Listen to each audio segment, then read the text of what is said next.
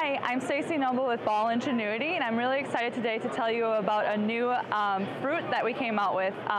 We see fruit and edible fruits as a new trend coming up in the industry, and we're trying to find ones with really, really fun stories. So the story with this one's called Polar Berry Blackberry. This is a white blackberry, and it's similar to your in-garden performance blackberry, Zone 5 hardy, and it gets the fruit on second-year wood. So this does have to go through a winter season before you get it. So just imagine having a white blackberry, a red raspberry, and a black blackberry in a mixed container for 4th of July and other types of an event. And this is a really great product for the end consumer.